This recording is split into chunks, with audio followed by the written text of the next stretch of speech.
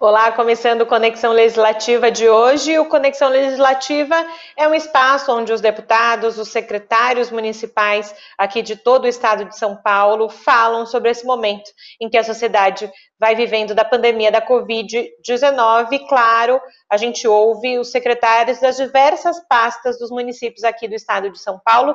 E hoje minha convidada é a secretária de Turismo de São Sebastião, Adriana Balbo. Adriana, bem-vinda ao Conexão Legislativa. Obrigada pelo convite e bem-vindos vocês à cidade de São Sebastião. Pois é, secretário, eu falava agora na abertura, né, que a gente tem ouvido muitos secretários dos mais de 600 municípios aqui do estado de São Paulo, nesse momento de pandemia que vai assolando o Brasil e o mundo. Passaram-se aí quase 4 meses já disso, e muita coisa nas cidades foram impactadas. E quando a gente fala em cidade litorânea, a primeira coisa que vem na nossa mente é o turismo, não é? Nesses meses, o que de mais latente vocês sentiram aí já em São Sebastião sobre essa questão do turismo? Nesses 4 meses, né, já se passaram mais de 100 dias, foram 100 dias de estamos muito apreensivos, muito preocupados, ao mesmo tempo estamos fazendo um planejamento diário, todos os dias mudam, né, muda o planejamento. Nós estamos com uma parceria muito grande com o trade turístico, todos eles super entendendo, apoiando, tomando os devidos cuidados de sanitização, de distanciamento. Se a gente pede para eles fecharem os hotéis, eles fecham, se pede para abrir os restaurantes, casa de eventos, enfim. Como que está essa história hoje? Vou te dizer hoje. Hoje nós já liberamos as praias a partir, né, do próximo final de semana. As praias já vão estar reabertas, nós já fechamos também. Os restaurantes agora das 11 às 3 da tarde, eles já podem começar a reabrir, eles estavam até então no delivery, mas agora eles já estão reabrindo com até 30% da capacidade, com as mesas espaçadas, todos os protocolos sanitários, todos os cuidados, tanto que o trade turístico como um todo, a gente ficou surpreso com os cuidados deles, porque São Sebastião é a cidade que mais teve testagem, né? No Brasil, se você for ver a porcentagem, foi a cidade que mais fez testagem no Brasil. E nós ficamos muito surpresos porque o ramo do trade turístico deu quase nada de contaminados, perto dos outros ramos, não deu quase nada. De 450 testados, 9 deram positivos em ramo de hotelaria. Nos restaurantes, sei lá, de 230, 4 deram positivos. Então, isso a gente ficou bem feliz, porque significa que eles têm um cuidado de sanitário, um cuidado de protocolos muito rígidos. E a gente passa isso para eles, eles respeitam, eles entendem, eles nos procuram. A prefeitura está muito presente junto ao trade, junto ao comerciante, junto à população. E o trade está bem preocupado também em o que fazer e deixar a cidade segura para o turista vir pós-pandemia. Então, todos estão aderindo ao selo do turismo, do Ministério do Turismo, todos estão aderindo aos protocolos, estão indo atrás dos produtos adequados para a higiene. E assim, nesse momento, hoje, São Sebastião está com a sua hotelaria aberta para 50% de ocupação, né? E esse 50% com todos os protocolos. Restaurantes com 30% de ocupação da sua ocupação geral, com as mesas com distanciamento, com o máximo de pessoas por mesa também, que são 4 pessoas por mesa, 2 metros de distanciamento. Só entram nos estabelecimentos os clientes ou os hóspedes de máscaras. O que a gente ainda não liberou foram os casamentos, por conta da aglomeração de pessoas nos eventos. As casas de eventos também não, por enquanto ainda não, por conta da aglomeração. Mas tudo que se envolve em economia, para a gente não chegar no colapso da economia, como a gente está preocupado com o colapso da saúde, a gente está fazendo uma balança. Então, dia após dia, aumentar os casos, vamos recuar. Tá tudo bem, vamos liberar. A gente conta, o nosso padrão mesmo é o número de pessoas na UTI respiratórias entubadas. Então, a gente vai levando por esse número. Deu uma aumentada? Vamos segurar. Deu uma baixada? Vamos afrouxar. Então, a gente está nessa briga de afrouxar e de recuar, mas com muita consciência e com muito respeito ao munícipe e ao turista que tá doido para vir para a praia, tá morrendo de saudade da praia. Nós temos muitos veranistas também. Então, a gente está muito consciente, o trade turístico também, para quando passar a pandemia, a cidade esteja completamente preparada para receber o turista com segurança. E é claro, secretária, que ninguém esperava um momento como esse. Claro que todo mundo e todas as cidades, vocês, gestores públicos, também precisaram agir muito rápido desde que começou essa pandemia, mas quando a gente fala em cidades turísticas, claro que o impacto é muito maior. E nesses meses eu imagino que muitos dos empreendedores da cidade tiveram problemas, claro, e não tinha como antes abrir, até pela questão sanitária. Como é que foi, contando um pouquinho dos bastidores, né? A gente traz muito isso para quem está ouvindo, vendo a gente. Como é que foram essas conversas com os comerciantes, com os empreendedores e até com os autônomos, né? Que às vezes a gente sabe que lá na orla, né? Tem muita gente que vende uma pipoca, vende uma água de coco, né? Tem os sorveteiros, né? Então é um outro tipo de empreendedorismo, né? Então, como é que foi cuidado isso tudo, né? Foi um cuidado 24 horas todos os dias. Então, 95% da cidade depende do turismo. Nós estamos numa cidade turística. Esse 5% se baseia na parte que a gente tem aqui da Petrobras, do Porto, Prefeitura. São pessoas que trabalham para segurar a cidade como um todo. Aconteceu a pandemia, chegou o Covid, parou tudo. Então, a gente, além de ter os ambulantes, que são os vendedores de pipoca, de cachorro-quente, dos food trucks, das food bikes, os que ficam na praia atendendo, nós temos também os pescadores. A gente tem turismo náutico, turismo de pesca, a gente tem... São Sebastião, tudo é turismo, né? Tudo é o rodeio do turismo. A gente está numa época agora de baleias, de golfinhos. Então, assim, para tudo e vamos cuidar. Mas e aí? Eu vivo 100% do turismo, eu não vou ter dinheiro para comer. Como é que eu vou fazer? O prefeito Felipe Augusto, ele é um prefeito muito presente, ele é muito próximo à população. Então, ele rapidamente já começou fazendo reuniões online através de uma plataforma com todos os segmentos. Então, ele teve reunião com segmentos de restaurantes, casamentos, academias, ramo hoteleiro, taxistas. Taxista faz parte do turismo 100%. Então, ele começou a fazer com todos os ramos que você possa imaginar. Todos os dias, 2, 3 reuniões de, sei lá, 1h30, 2 horas cada reunião, reuniões exaustivas, porque as pessoas queriam trabalhar e elas não estavam entendendo ainda que não era seguro trabalhar. Então, o prefeito sempre com dados técnicos, sempre mostrando, sempre com clareza, fazendo live todos os dias. Ele faz live todos os dias e mostra para a população quantos contaminados, quantos testados, quantos estão na UTI, quantos não estão na UTI, quantos estão entubados, quantos estão em quarentena nas casas. Nós fazemos o acompanhamento por telefone através da Secretaria de Saúde, quantos já estão recuperados e quantos morreram. Graças a Deus, poucos morreram, pouquíssimos. Até hoje a gente não chega a 10.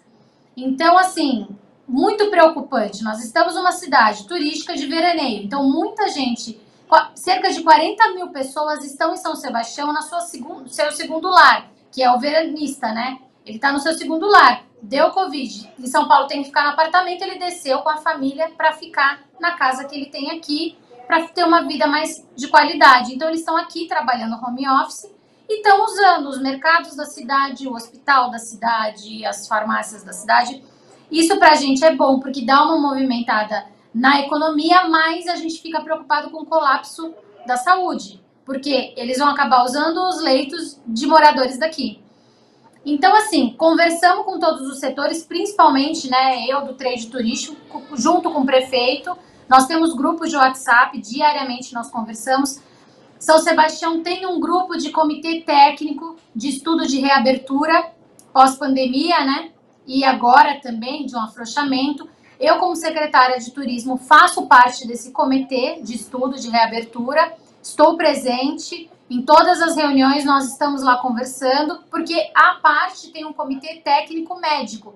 Então, eles conversam a parte técnica médica, eu que faço parte desse comitê de reabertura, tenho o secretário de esportes, tenho o presidente do Contur, que é o Conselho Municipal de Turismo, tenho o presidente da Associação Comercial. Então, a gente que cuida mais dessa parte de economia conversa com o comitê médico e a gente sempre chega a um número e a um estudo e a uma resolução se a gente vai afrouxar ou não. Então, o trade está extremamente presente, eles participam das reuniões, eles estão extremamente informados, eles estão extremamente amparados pelo poder público. E isso deixa a gente muito tranquilo, porque eu faço parte do turismo da cidade, não só como poder público. Eu moro aqui desde criança, eu moro desde os 7 anos de idade. E eu sempre trabalhei também com turismo e aqui tudo que envolve. Então, a gente sabe o que a gente está vivenciando. Então, é muito triste. Mas a união do trade turístico com o poder público está muito embasado, está muito forte, está muito bacana. A gente está conseguindo trocar e eles estão conseguindo entender. Mas realmente o que mais nos entristece são os ambulantes, porque eles vivem 100% disso. Então, imagina você viver de pagar conta de água, luz, pagar a comida do seu filho, os remédios com dinheiro de pipoca. E aí você não tem mais a pipoca, ninguém compra a tua pipoca. Ah, mas eu vou sair e vou vender de qualquer jeito. Não tem gente na rua para comprar. Então, essa nossa preocupação de falar, e agora? Aí a prefeitura a parte social da prefeitura foi muito bem atenta mesmo, foi bem rápida, agilizada, a gente já está fazendo distribuição de cestas básicas dentro de toda a legislação, de uma maneira correta, porque esse ano é um ano eleitoral. É um ano que a gente fica extremamente amarrado com qualquer ação e tem que tomar cuidado e tem que ter responsabilidade. Mas a gente conseguiu agir mesmo sendo ano eleitoral, mesmo com dificuldade econômica, porque o dinheiro que entra na prefeitura, a arrecadação pública caiu demais. Caiu, a arrecadação pública caiu a 5%, 10% do que a gente recebia. Então a gente está tendo que fazer uma ginástica financeira grande, ao mesmo tempo atender quem mais precisa, afrouxar aqui, mas a gente está... O mais importante é que espero que logo, quando acabar essa pandemia, quando o Covid for embora, a gente vai estar com a cidade 100% preparada, 100% responsável para receber o turista de uma maneira tranquila, para que ele possa vir com a família dele, para que ele possa vir tranquilo para uma cidade que está respaldada em relação à sanitização. E a senhora falava lá no início do programa da questão que a cidade de São Sebastião é uma das que mais testaram no Brasil, né? E São Sebastião foi e continua sendo líder, né, no ranking da questão de isolamento social. Quando você fala que um depende do outro, um entende e estão em consonância com aquilo que se pensa, vai também nesse encontro, né, que a população, por mais que saiba que precisaria sair para trabalhar, enfim, todas as questões envolvendo a cidade como o seu todo, entenderam que precisava ficar em casa naquele momento, porque sendo uma cidade turística, uma cidade pequena, com os recursos ali, a gente sabe que questão de hospitais e tudo mais no litoral paulista é muito diferente das questões de uma cidade maior, como capital, enfim, outras cidades. A população entendeu. Acho que isso jogou muito a favor de São Sebastião, né? Sim, porque essa gestão, nós temos como primeira coisa assim, ter uma ação pública importante, a gente precisa políticas públicas o tempo inteiro, ter a população perto, ter a população avisada, informada, esclarecendo, a gente esclarece tudo. E inclusive o prefeito nas lives dele, ele não lê só elogio, ele vai lendo as perguntas que vão mandando, às vezes tem perguntas que vão lá colocam a faca no pescoço dele e ele responde. Ele fala, isso não tá bom. Aí ele responde, olha, não tá bom por causa disso. Ou então ele fala, não tá bom mesmo. Ele concorda quando não tá bom por algum motivo que ele saiba que realmente não está bom. Então, assim, a participação pública da gestão com a população é o ideal. É o ideal até para a gente trabalhar, porque eles acabam aceitando e respeitando o que o poder público pede. Então, é engraçado que às vezes o prefeito fala, gente, não podemos isso, e as pessoas entendem que não podemos, porque ele explica tudo, ele dá todos os dados, ele fala por que não pode. Eu acho que por isso mesmo que a gente está sempre liderando o ranking de isolamento social, porque as pessoas escutam e entendem que o que a gente quer realmente é o bem da população, é o bem-estar da população, a gente realmente se preocupa. E graças a Deus a população de São Sebastião tem sido muito bacana, eles têm sido extremamente responsáveis, eles têm entendido muito bem a nossa preocupação como gestor público. E dentro disso, a gente pode falar uma outra questão. Quando a gente diz de transparência, não só transparência que a gente está acostumado a ouvir quando a gente fala em administração pública, né, dos gastos e afins, mas transparência naquilo que precisa ser dito à população, né? O posicionamento que o gestor público tem diante de um momento como esse, é isso que a secretária está falando para a gente agora, que são os dois lados, né? É o lado do poder público, é o lado da sociedade que vai entendendo, e nesse momento, como a secretária disse para a gente, o São Sebastião vai reabrindo essa sua parte turística, né? Então, alguns hotéis, alguns restaurantes, dentro também daquilo que é o Plano São Paulo, que é o que norteia todas as cidades, né, dentro do governo do estado de São Paulo, que também vai analisando de semana a semana como estão as questões nas cidades.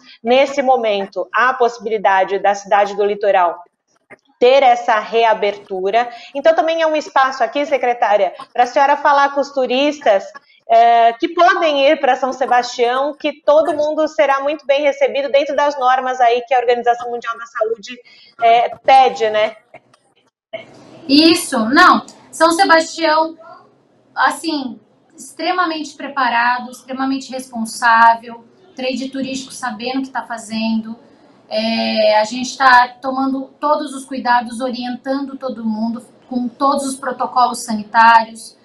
Dentro também, seguindo as regras do governo estadual, federal, a gente vai seguindo conforme também a nossa realidade, que são realidades diferentes, mas o que é bom a gente absorve, a gente segue com muito respeito, com hierarquia. E venham a São Sebastião, vocês vão se sentir seguros, a praia está a coisa mais linda, a gente teve um veranico agora, a coisa mais gostosa, a gente está em épocas de baleias, de golfinhos. Venham a São Sebastião que vocês vão se sentir extremamente seguros. Aqui o prefeito Felipe Augusto e toda a sua gestão está esperando todos vocês de braços abertos. Uma outra coisa que a senhora dizia lá no início foi que vocês dentro do comitê aí de entender esse momento da pandemia, das reuniões, né, nas reuniões exaustivas, que eu sei o quanto vocês estão trabalhando nesses mais de 100 dias, né, não param, né, 24 horas pensando nisso, a senhora disse uma frase muito interessante: se a gente tiver que abrir, a gente vai abrir, se a gente tiver que recuar, a gente vai recuar devido aos dados que passam para a gente. Eu queria que a senhora explicasse para a população, às vezes a população não entende, a população pode achar, assim, não estou dizendo a população de São Sebastião, tá? Estou dizendo quem ouve a gente no modo geral, fala, mas abriu e agora quer fechar de novo? Então eu queria que você explicasse então isso para a população, por que isso pode acontecer? Ou que já aconteceu, né? Sim, já aconteceu.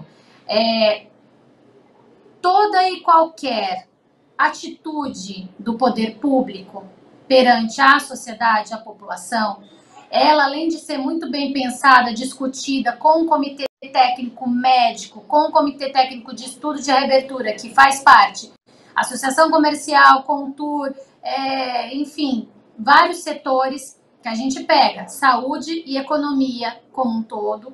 Existem as reuniões, existem os laudos, existem os estudos.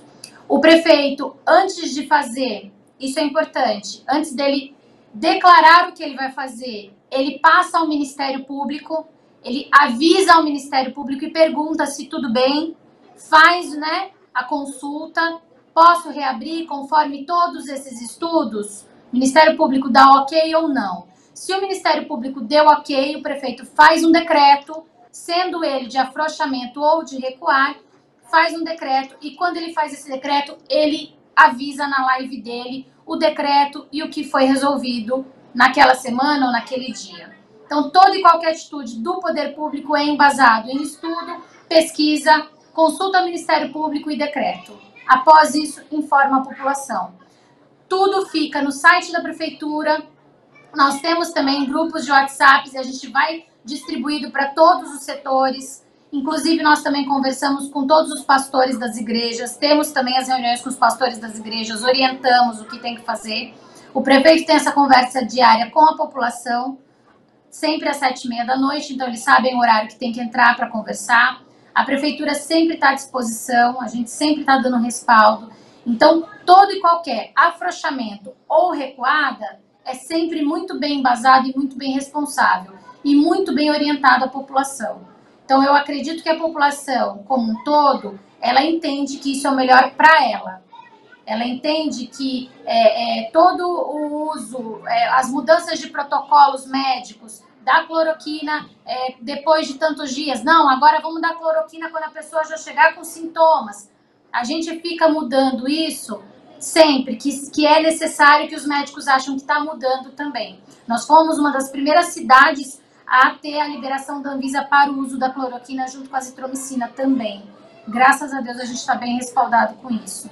Então, assim, é uma cidade responsável, é uma cidade acolhedora, é uma cidade preocupada, mas também é uma cidade linda que também está se preparando para que os turistas voltem, para que renove essa nossa economia turística em São Sebastião. E a gente sabe também que lá na frente, quando acabar a pandemia, que a gente não tem um dia certo, né? Por enquanto, a gente não sabe quando vai acabar. A gente sabe também que a retomada econômica vai ser muito importante, né? Não só para a cidade de São Sebastião, mas para todas as outras cidades. Quando se pensa a longo prazo, vocês têm uma ideia de em quanto tempo vai se normalizar as contas por aí? Principalmente do turismo, né? A gente está conversando com a Secretária de Turismo. Não, nós não temos ideia. O que nós esperamos, por todos os estudos que a gente está fazendo, por todas as reuniões que a gente está tendo, é que vai ser a gente acredita que vai ser uma retomada rápida, porque a procura turística pós-pandemia vai ser uma procura de turistas que moram perto, que venham de carro e que passam em média de 4 a 5 dias aqui. Então, que venha numa sexta e vai embora numa segunda, que venha numa quinta e vai embora numa terça. Vai ser esse turismo rápido. E a gente acredita que vai ser forte por conta da procura que eles já fazem. O turismo de um dia também, as pessoas vêm muito, a gente recebe muito turismo de um dia para pesca, para sol e praia. Então, eu acredito, tá? Pelo que a gente vive, que vai ser uma retomada econômica rápida em relação ao turismo. Isso vai ser, tá? Nas épocas sazonais do turismo, né? Que normalmente a gente pega primavera e verão. Primavera e verão é o nosso boom. E eu acredito, como secretária de turismo, tudo que eu estou escutando, que vai ser uma retomada rápida, principalmente por conta dessas viagens de curto tempo e perto.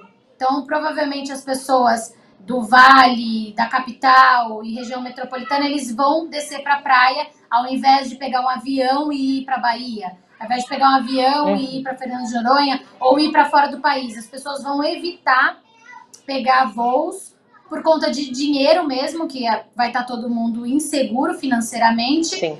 E por conta de praticidade. Eu vou ali que eu vou dentro do meu próprio carro, com a minha segurança, com a minha família, e eu vou me sentir mais seguro.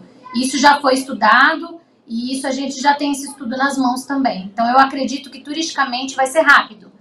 Economicamente, na cidade como um todo, eu já não vou poder te dizer, mas turisticamente, a economia turística, com quem mexe, eu acredito que vai ser rápido. E a gente está Se Deus falando, quiser. se Deus quiser, agora a gente está falando de litoral, a gente sabe também que a comunidade aí dos pescadores, não só em São Sebastião, nas outras cidades do litoral, também é o que gira a economia, né? A gente tem muitas comunidades de pescadores por aí, né? Queria que a senhora falasse então, Adriana, um pouquinho como é que foi essa conversa com eles também, porque entra naquela questão também que eles pescam, vendem e recebem, né? É algo muito precisa para hoje, né? Então, o turismo de pesca, a saída com os barcos cheios para as pessoas irem pescar, não pôde. A gente cortou. Tá. Agora, no começo. Agora, umas 2 semanas, deu uma afrouxada com limite de 50% da embarcação. Mas ficou, vou te dizer que quase 3 meses, não. Só que desde o início da pandemia, o prefeito Felipe Augusto ele teve a preocupação. Pescador artesanal pode continuar saindo com seu barco, pescando e vendendo. Esse ramo ele não proibiu, nem no começo da pandemia. A pesca artesanal, o prefeito Felipe Augusto ele fez questão de manter. Então, o pescador artesanal ele sai com o seu barco, com a sua canoa, com a sua traineira, sai, pesca, volta e vende. Não parou. O que foi proibido foi a pesca turística. Foi fretar barco com pescadores que vieram para o turismo, que vieram pescar a turismo, a passeio, a diversão. Isso realmente foi há uns 3 meses proibido e agora, na semana passada, foi afrouxado. Já permitimos que pode ter a pesca turística, mas com uma capacidade X da embarcação, não pode sair com barco lotado, tem que ter distanciamento, tem todas as regras sanitárias. Mas o pescador artesanal em si não foi proibido. Eles continuaram trabalhando normalmente porque eles dependem disso para viver.